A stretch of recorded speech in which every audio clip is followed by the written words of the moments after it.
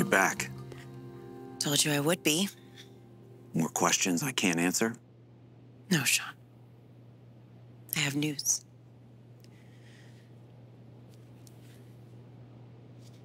We got our killer. The one responsible for the Bernal murders and Rebecca's.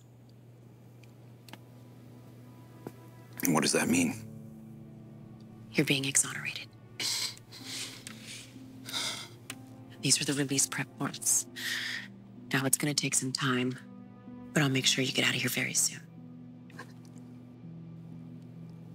I've been waiting to hear those words for so long. But now I don't know what to say. You don't have to say anything, but I will.